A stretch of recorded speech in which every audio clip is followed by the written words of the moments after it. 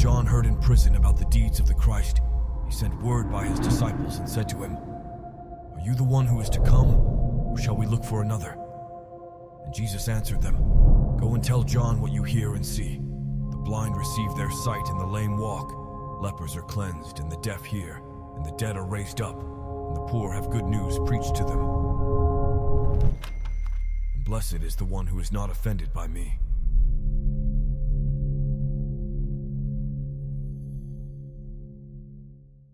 Well, good morning.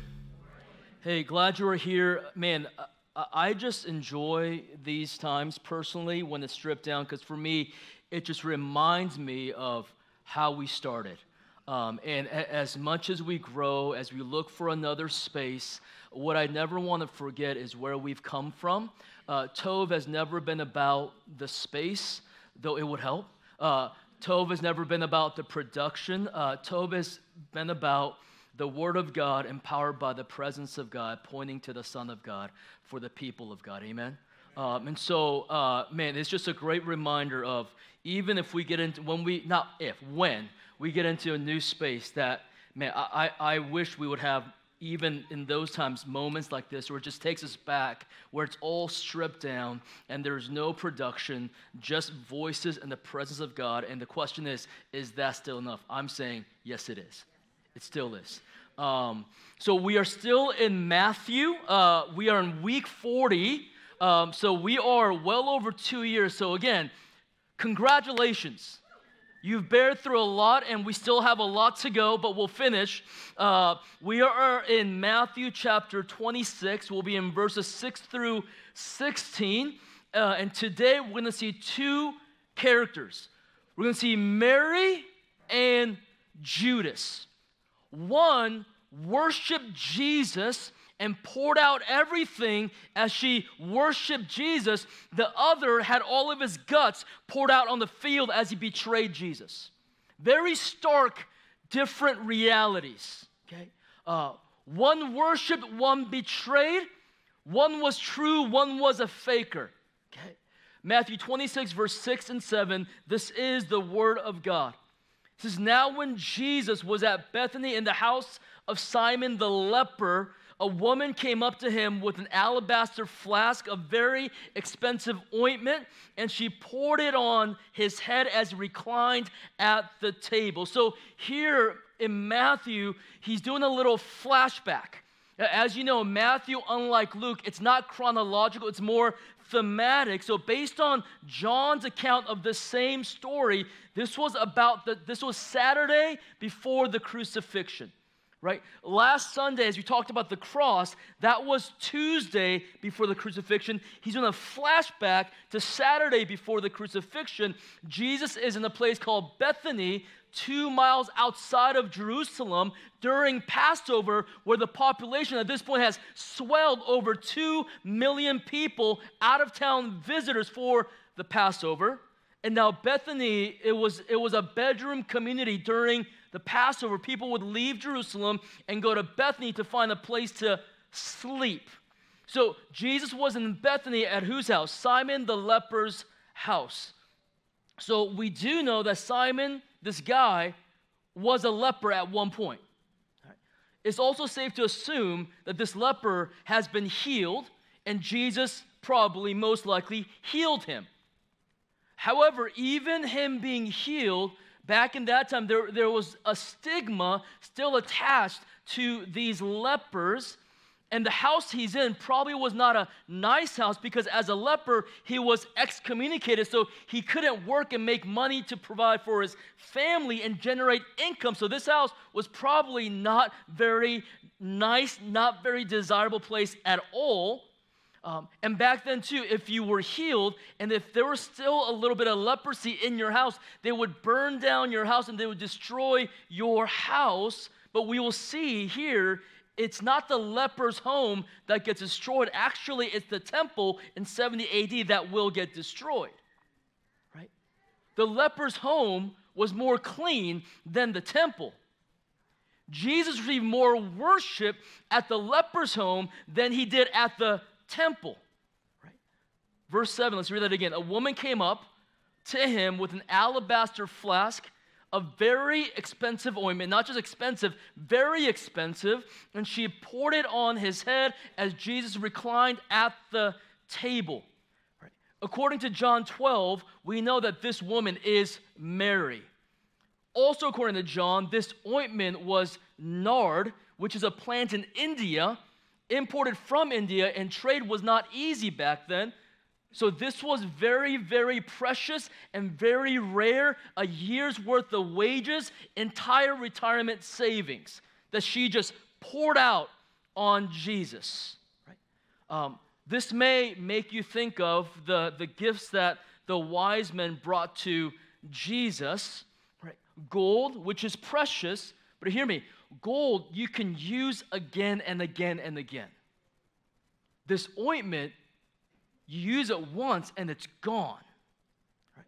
So Mary took all of it, poured all of it on Jesus' head, spent a year's worth of wages in one single moment.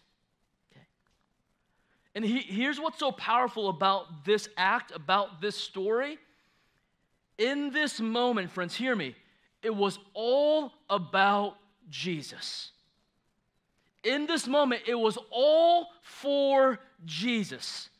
Everything was for Jesus. All focus was on Jesus. All adoration was on Jesus. All devotion was on Jesus in this moment. Mary here, she is pouring out her heart, her love, her devotion, her gratitude, all for King Jesus. May we be the same.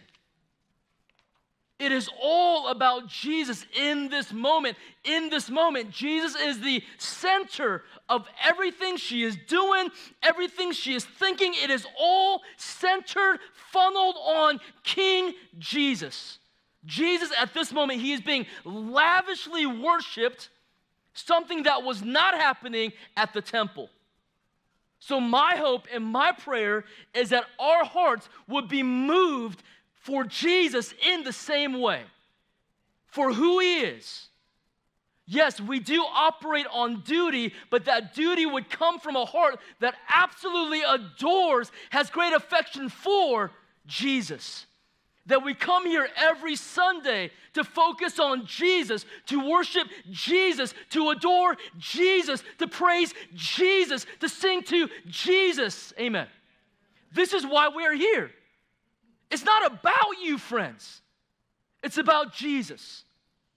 It's about him. And I think we forget this. Why? Because Jesus deserves it. He deserves all the worship. He deserves all the devotion that we so often give to other things and other people. Verse 8 and 9. And when the disciples, Jesus' dudes, saw this, they were indignant, saying, "Why this waste? For this could have been sold for a large sum and given to the poor." Right? Just virtue signaling everywhere here. Why this waste, Jesus?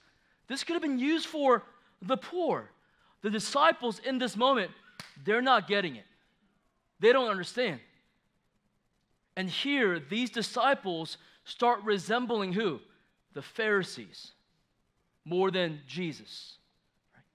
The last time we see the word indignant was when the kids were worshiping Jesus at the temple, and it says the Pharisees were indignant. Okay? When you're mad about kids worshiping Jesus, you're the problem. Right? Hear me. See how quickly the disciples become like the Pharisees. Right? And hear me, this is for instruction for all of us. You cannot ride on your past faithfulness. Faithfulness at one point is not a guarantee of faithfulness at another point. Right? These were Jesus' picked men, and they at this moment weren't getting it, and they sounded more like the Pharisees than of Jesus. Right? According to, again, the Gospel of John of this story, it was really Judas Iscariot who riled everybody up, the other 11 up, to say, what a waste. We could be feeding the poor and giving to the poor. To be clear, Jesus didn't give a rip about the poor. Because up in this point, he is stealing from Jesus' ministry the whole time. Right? It was this one man who whipped up the rest of the 11 to go against the woman worshiping Jesus with everything she had. One person can do a lot of damage. Right? It goes on, verse 10 through 13. But Jesus, aware of this, said to them, "Why do you trouble the woman? For she has done a beautiful thing to me. For you always have the poor with you, but you will not always have me." Right? Saturday before the crucifixion. "In pouring this ointment on my body, she has done it to prepare me for burial. Truly I say to you, wherever the gospel is proclaimed in the whole world, what she has done will also be told in memory of her." Right? I mean, do you think it could have been very hurtful for Mary in that moment? I mean, she, in lavish worship of Jesus, gave up everything she had, the retirement savings, the year's worth of wages on Jesus' head, and you have Jesus' right-hand guy saying, "What a waste." Right? Hear me, it is hurtful when professing Christians cut you down for your lavish worship of Jesus. Right? Why are you being remember that song, Jesus Freak? Right? Why are you being this, like, why are you doing that? Like, calm down. Hear me, don't let people like that discourage you. We need more lavish, bold, courageous worshipers of Jesus today. Jesus gets it. Jesus sees it. Jesus understands. Hear me. There is one thing in this life that is more important than anything else. Do you know what that is? Jesus. The right answer is always Jesus. Right? The disciples, at this point, they've lost sight of the most important thing, which is Jesus. Worship of Jesus. Adoration of Jesus. And Jesus says that actually this woman, Mary, what she's doing, she's preparing me for burial. And Mary, in this moment, most likely didn't know that what she was doing was preparing him. All she knew is, "I love you, I'm going to worship you, here's everything I have for you, Jesus." She was passionately worshiping Jesus. And I wonder, as Jesus is hanging on the cross, a week after, as he's bleeding out, as they're mocking him, as they're spitting on him, maybe in that moment, as he's in excruciating pain, possibly the one moment, the one reminder of good and beauty is maybe the aroma of that ointment coming up as he's hanging there on the cross. Maybe. Right? Truly I say to you, wherever the gospel is proclaimed in the whole world, what Mary has done will be told in memory of her. Hear me, 2,000 years later, we're still honoring this lady. 2,000 years later, we're still honoring this lady, Mary. Jesus' words were true. Jesus, hear me, he will always vindicate those who are devoted to him. I need you to hear this. Jesus will always vindicate those who are devoted, that are worshiping allegiance to King Jesus. They can mock you, they can chastise you, they can insult you, they can cancel you, they can barrage you with whatever, but at the end of the day, Jesus will always vindicate those who are devoted to him. Amen. He will. Listen to what one of my favorite theologians, Charles Spurgeon, that's why we named our second boy Jack Spurgeon Park, says about this woman. I think it's on the screen. "Sometimes when your heart prompts you to go and do such and such a thing for Christ, you cannot tell what you are doing. You may be doing a very simple thing in appearance, but there may be some wonderful, some matchless meaning in it. Christ may be but sending you, as it were, to take hold of one golden link Maybe there are 10,000 links that are hanging to it, and when you draw out that one, all the 10,000 will come after it. This woman thought she was just anointing Christ. Nay, says Christ, she is anointing me for my burial. There was more in her act than she knew of, and there is more in the spiritual promptings of our heart than we shall ever discover to the day of judgment. So friends, you just don't know.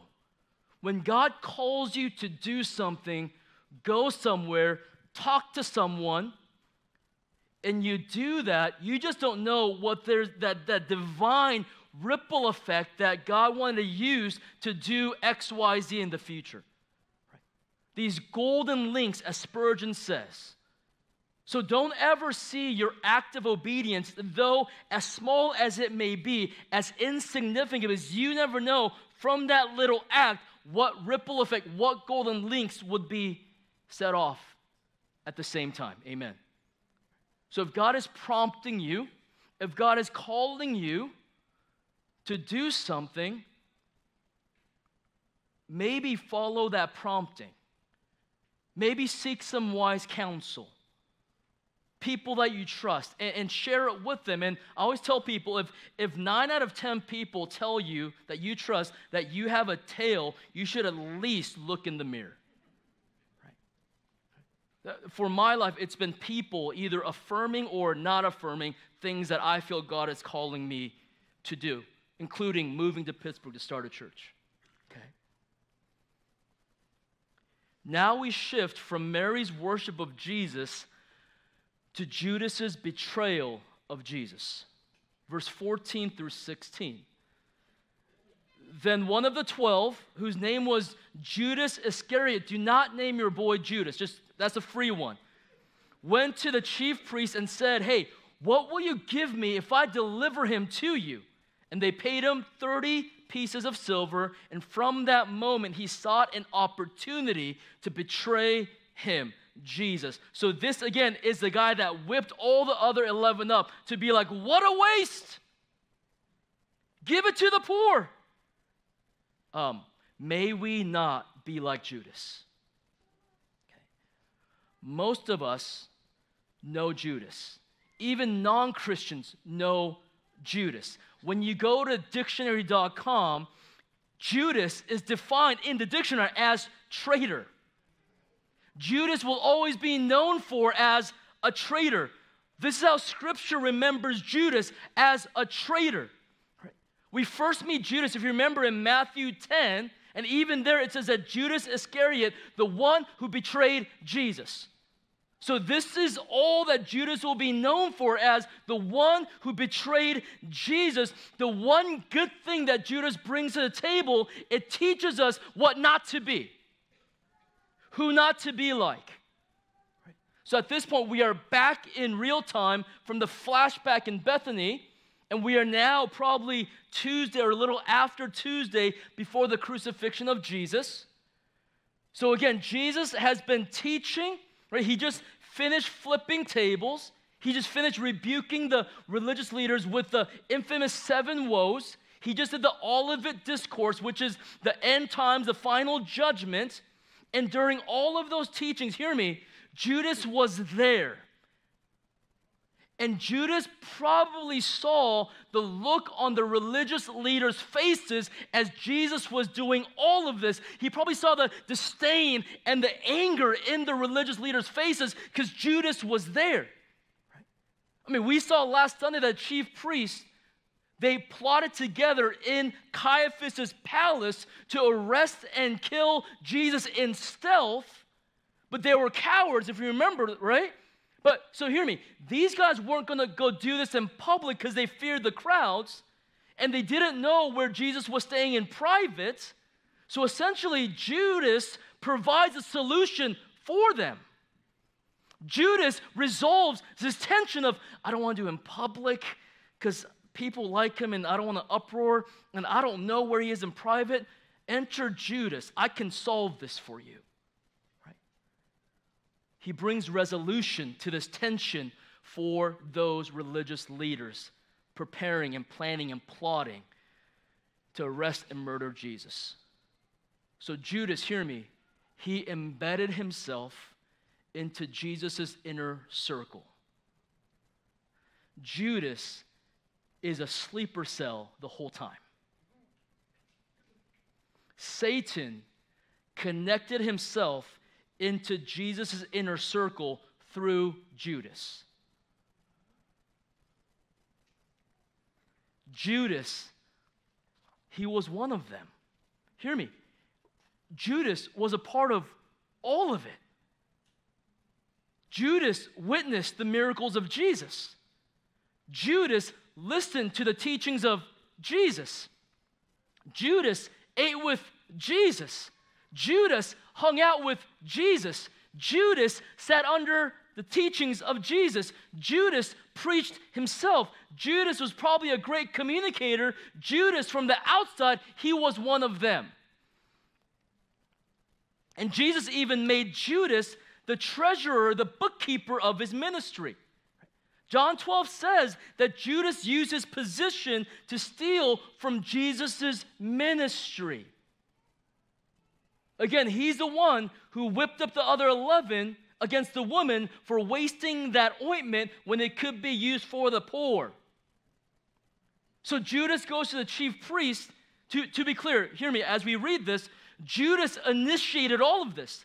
The chief priests don't go looking for Judas. It reads that Judas went to the chief priest and said, if you read the passage, chief priests, they don't say a word. They just give him the 30 pieces of silver. It was Judas who went. It was Judas who spoke. It was Judas who asked. Matthew's account, they don't say a word. They just kind of give him the money and send him along his way. Again, we know that Jesus, as you know, spent a good portion of his ministry melting the faces of these top religious political leaders. That consisted of the Pharisees, the fundamentals, and the Sadducees, the progressives. Didn't get along, but they got along when it meant to kill Jesus, which tells you everything. So these guys, hear me, they were the higher ups in society. And every time, again, that Jesus rebuked these guys, Judas was there and probably saw the look on their faces of disdain. So Judas started scheming and planning and plotting. This was for sure premeditated. So when Judas switched team jerseys, he wasn't only shifting from good to evil, God's side to Satan's side. Hear me. He was also climbing the social ladder so that he can become an influencer. Because you got to remember, a lot of these guys, Jesus guys, they were from a rural place called Galilee. So they had a Galilean accent. Sorry. So he wasn't going from God's side to Satan's side. He was also going from country to social influencer. Right? This was the closest Judas has ever been in his life to tasting and feeling and maybe grasping political power and influence. Because he was in the presence of the highest political power at that time. So the question may be, so Frank, why did Judas betray Jesus? Yes, it was prophesied. Yes, I know. But from what we can gather from Scripture, Judas betrayed Jesus because he hated Jesus and he loved money. He hated Jesus and he loved money. Other than that, we don't really know. We can speculate, right?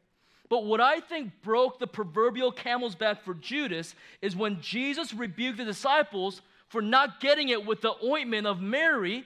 Yes, Jesus called out all 12, but again, according to John, Judas was the instigator of all of it. So Judas probably felt the sting of that rebuke the most. And instead of humbly receiving the rebuke of Jesus, he let that stew, he let that fester, and it led to rebellion, right? Hear me.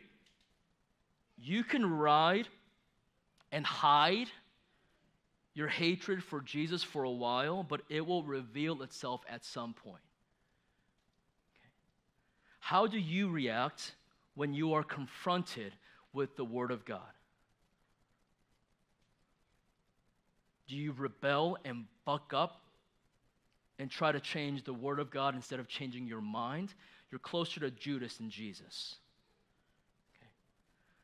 Again, as Jesus' treasurer, Judas had been stealing money from the pot for a while now. Judas, he is feeling a sense of entitlement because, again, a lot of these guys, they left lucrative family businesses, left it all to follow Jesus. And Judas is thinking, hey, I gave up a lot to follow this guy. I need my cut. So he stole. Hear me. Judas did not think Jesus was worth it. He's not worth all the suffering. He's not worth all the insults. He's not worth all of this sacrifice. He's not worth any of this. So Judas regretted giving up so much to follow Judas. Hear me.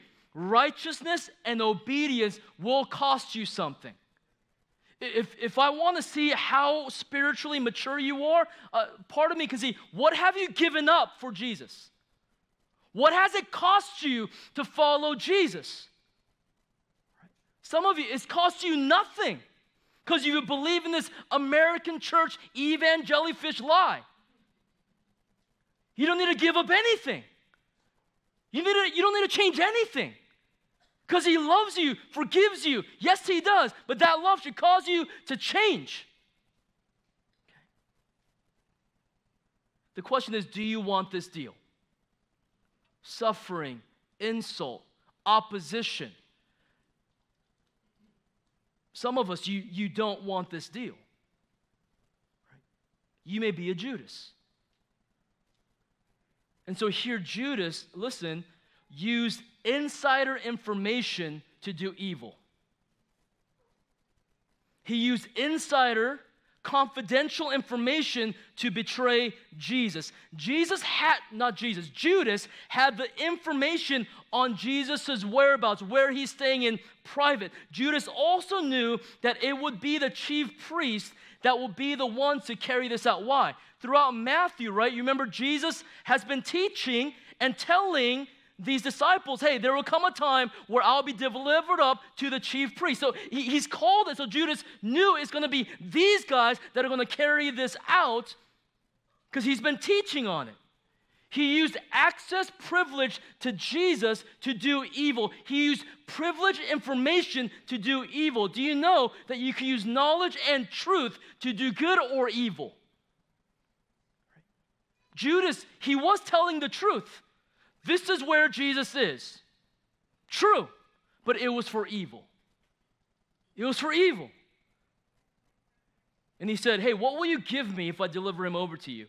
And they paid him, again, 30 pieces of silver. And from that moment on, Judas is scheming and trying to find the right time to give him up. So again, the chief priests, if you saw, they don't have a dialogue with Jesus. They just give him the cash and then let him leave. They paid him 30 pieces, which is a month's wages. It's about $20. Some of you have that in your pocket right now. So it's not a ton of money. Technically, Judas could have negotiated for a little bit more. But this is how cheap Jesus was to Judas. Hey, what's Jesus worth to you? $20. The woman gave a year's worth of wages.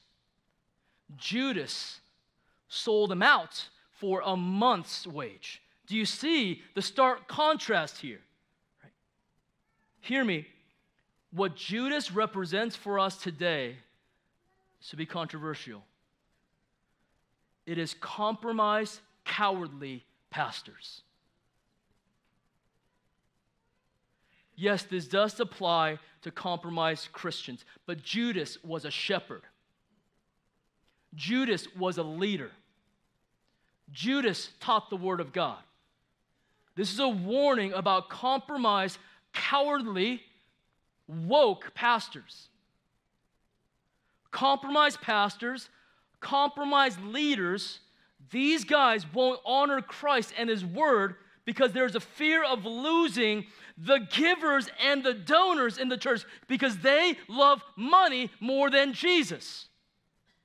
We don't want to ruffle feathers, especially their feathers, because they're the donors. We don't want to rock the boat because we know that they really have a nice boat, and I don't want to lose that boat, that giver. We won't say it. We may imply it, we may skirt around it, but if we say it, we might lose the donor, we may lose the money, it may damage our bottom line. Where you love money more than the people, you love money more than the Word of God. Am I against money? No. Should you give? Yes.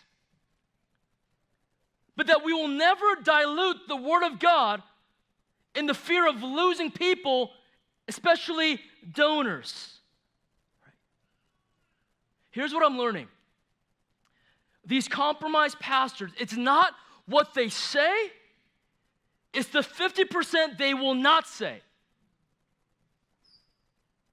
They believe it, but they don't believe it enough to proclaim it.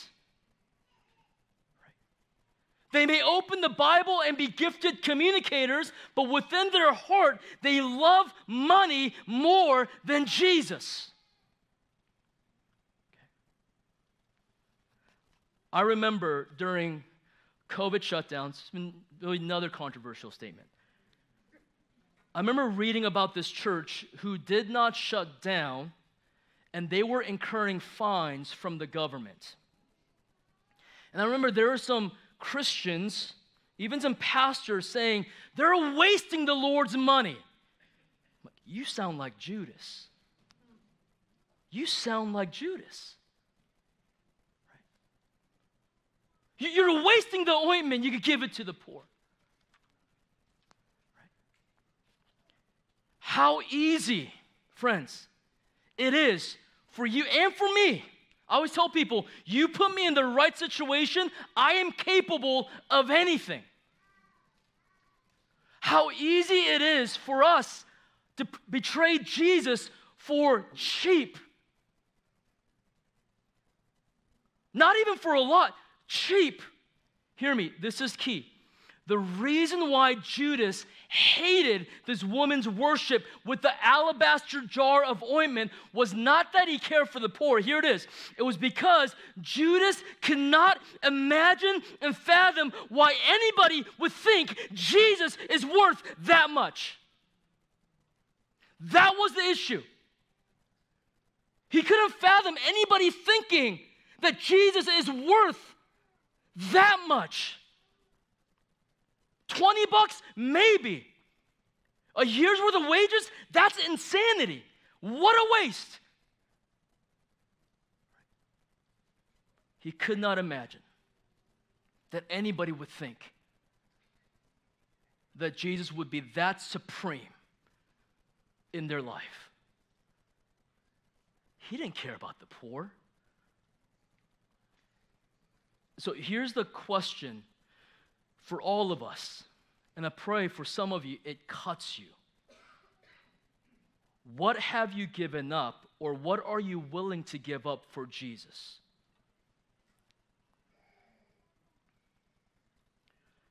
John the Baptist gave up his head, literally. Okay? And hear me, truth be told, most of us, if not all of us, we probably will not get our head, we probably would not get decapitated for Jesus if only God would give us that honor. But for most of us, we probably will not get our heads cut off for Jesus. But hear me, maybe your promotion is cut off. Maybe your social equity is cut off. Maybe your influence is cut off. Maybe your reputation is cut off. The question is, can you be bought, and what is your price? Can you be bought, and what is your price? Because hear me, we give Judas a hard time. Oh, how dare you? How could you betray Jesus for $20 and you have betrayed him for less? For approval, you've betrayed him. For a smile on their face, you've betrayed him. Some of you are so deep into your sin and you don't want to get out, just like Judas. Because there's fear of being exposed. Judas never left his sin. He never left, he never repented. And it started with just a little bit of discontentment. One theologian said that sin is like a wedge you drive into a piece of wood before you split it. I've never split wood. I've seen people do it.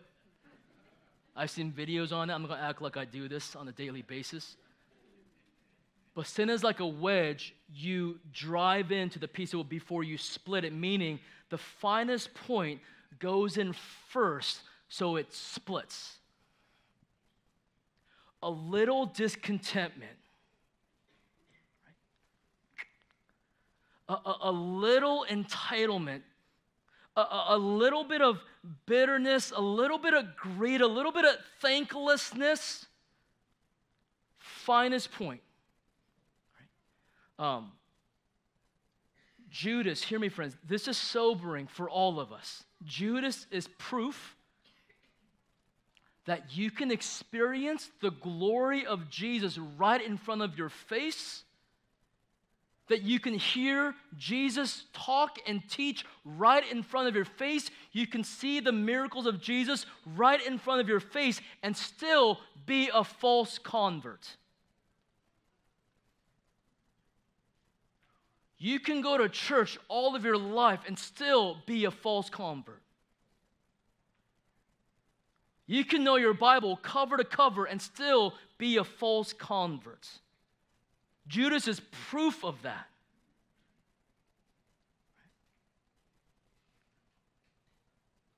It is possible to hear about Jesus every day of your life and still be a Judas.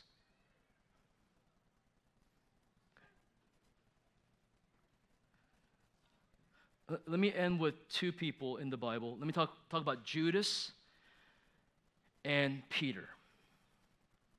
Let me explain why. If you look at Judas and Peter's life, they're very similar.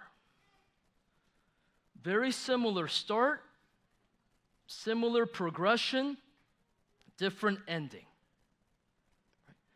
Both Judas and Peter walked with Jesus.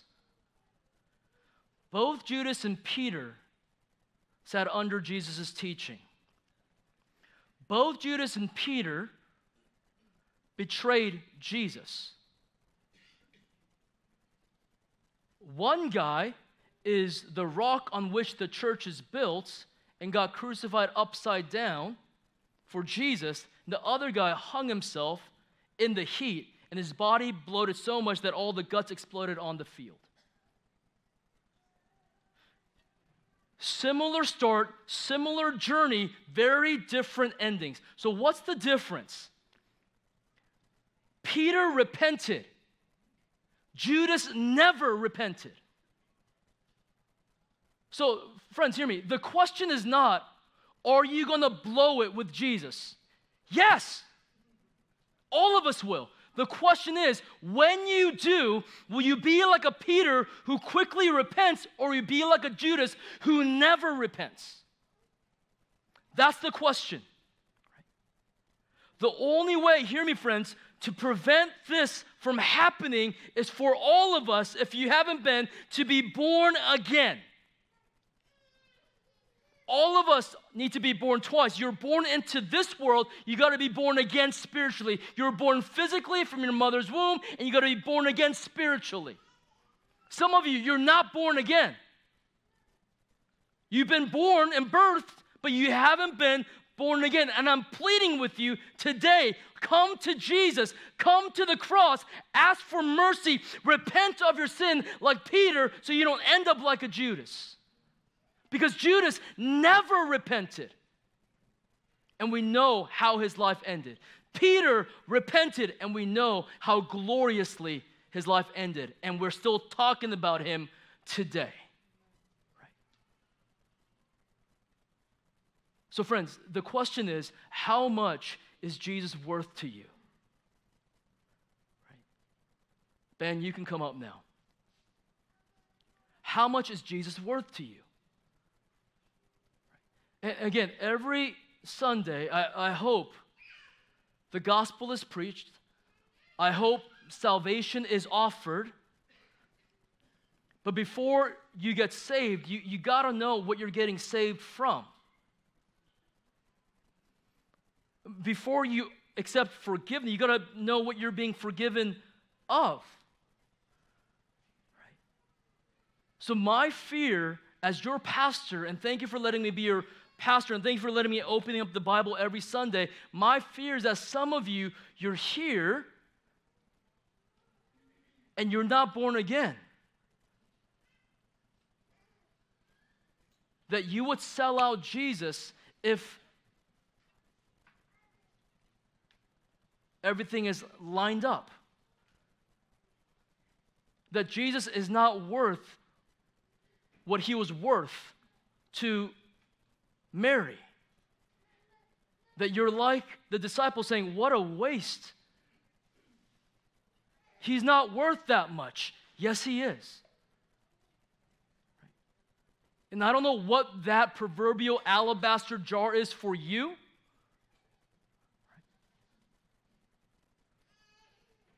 But the question still remains, what is Jesus worth to you?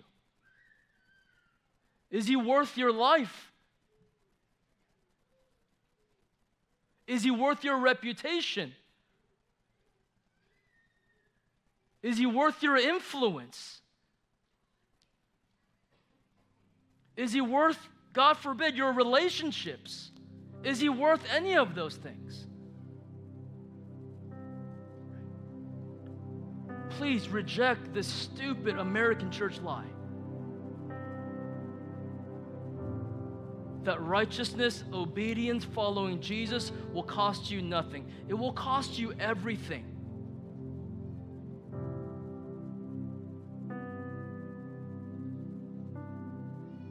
And whatever you lose, it's all gain.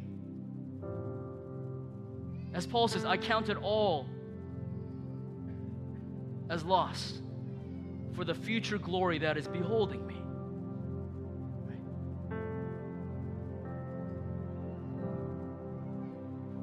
And not trying to be dramatic, but I say this often. Friends, the way the culture is trending,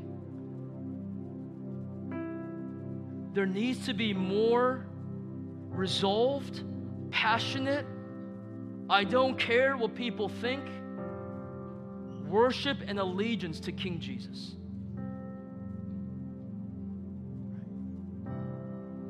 I share this illustration often from C.S. Lewis, that if everybody is running off of a cliff and the one dude running in the other direction, he's considered the psycho one. But may we be the psychos. May we be the ones running in the other direction.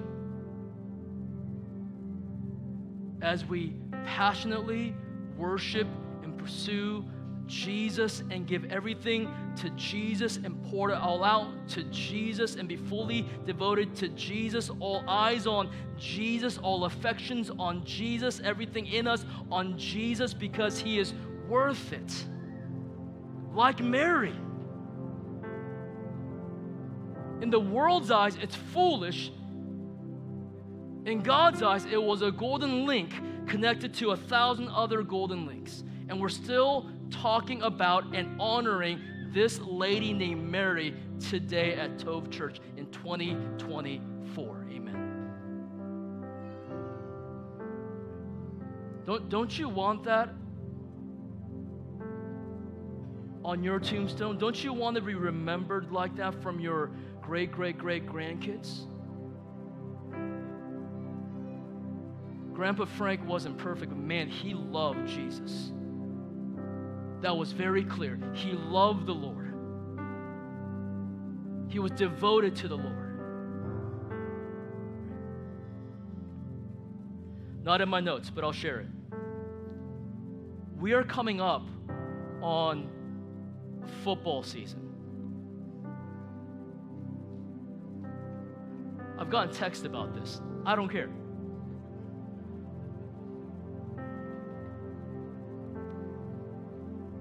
We have people that put more effort and fervor and passion to a dead piece of pig crossing a line for a measly 6 points than for the kingdom of God. Am I against football? No, watch it. I don't care. Calm down. I'll end with this, and I've shared this before. I remember when Mari and I, when we moved here, 2019, and we didn't go to church for 6 months. It was hard. But I remember going to the strip district. I remember walking around. I remember seeing everybody in Steeler gear. And I also remember dads just decked out in Steeler gear. And I saw his little boy also decked out in Steeler gear. And I guarantee some of those boys, they've never been to a Steelers game before, ever. They've never met any of the players. They have maybe even never seen an actual game. But why are they decked out? Dad loves the Steelers. I mean, he stops everything on Sunday for the Steelers. Everything is set out for the Steelers. And when they lose, Dad just gets very grumpy. And when they win, he's just so happy. Like, Dad loves the Steelers, and I love my dad, and I want to be just like my dad. So I want to be just as into the Steelers as my dad. All the time. We're from Ohio. I was in Ohio for 4 years. Same with the Buckeyes. It's this functional Jesus that your kids see, that this is the most important thing to my dad, and my dad is the most important person to me, and I want to be just like my dad, so I'm into the Steelers too. Dad loves Jesus. Dad adores, this is a word to you men. Dad adores Jesus. Dad actually lifts his hands in worship to Jesus. Dad takes us to church together and leads the way instead of mom to worship Jesus. Dad is all about Jesus, and I love my dad. I want to be just like my dad, so I want to be about Jesus too. You see how that works?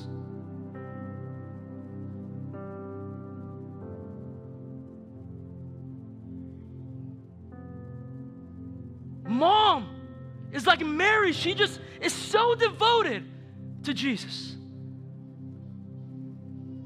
May it be true for us. Watch your football games. Put the jersey, I don't care. You know where I'm getting at. But may it never trump Jesus. If you need to miss church for a game, something's off. Something's off.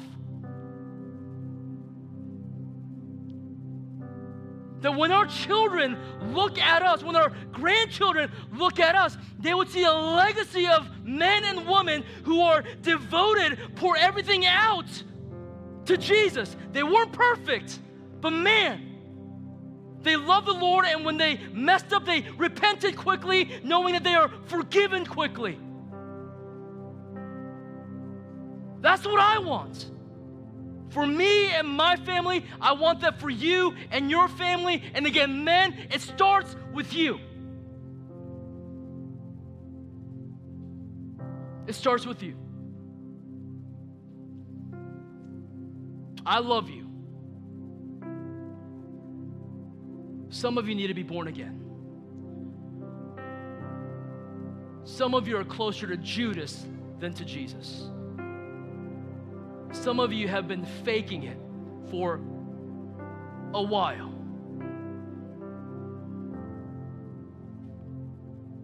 Let me pray.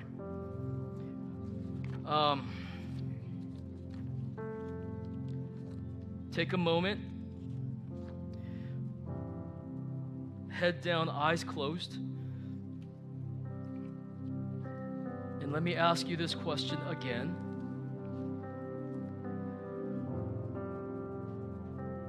What are you willing to give up for Jesus?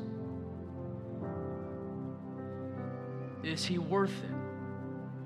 What is the proverbial alabaster flask of ointment to you? What do you arrogantly think is yours that's not yours?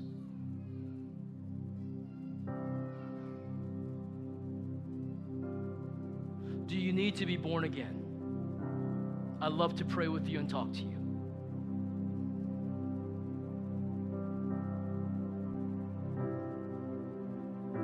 May Jesus be worth what he was worth to Mary. And hear me, you can say it verbally as much as you want, but really the proof is in the pudding. And for Mary, it was her entire retirement gone in one moment, not knowing that that was really preparing him for the burial of her Savior, Jesus. And maybe again, the one whiff of joy that Jesus got from the cross was the aroma of that ointment that was slathered on Jesus lavishly.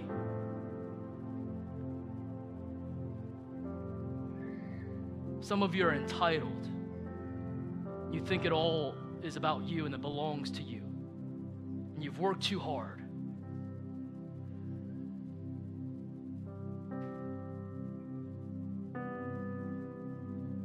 Hear me. Mary poured out everything. And Jesus on the cross literally poured out everything.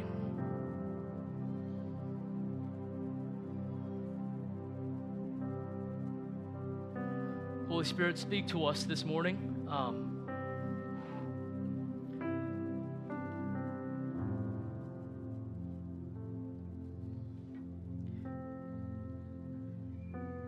May we not be a Judas. May we not be the one who sees you as worth just $20 to be sold out.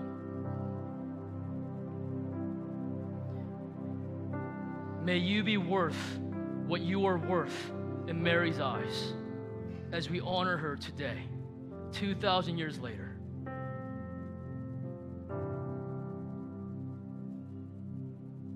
God, I pray as we read and talk about Judas that we would not look at him, but we would see this as a sober warning for us. To ask ourselves a very honest, sobering question: have we sold him out for less? And what does repentance look like?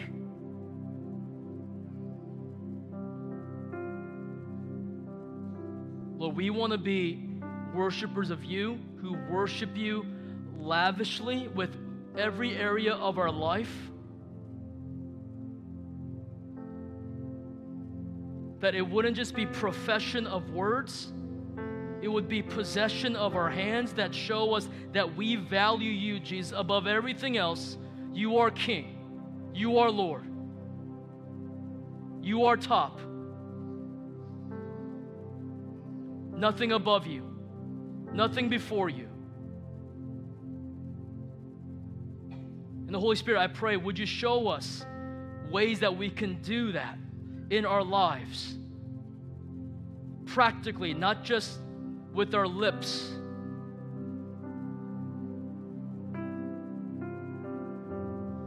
That maybe people will come to us and think that we are crazy.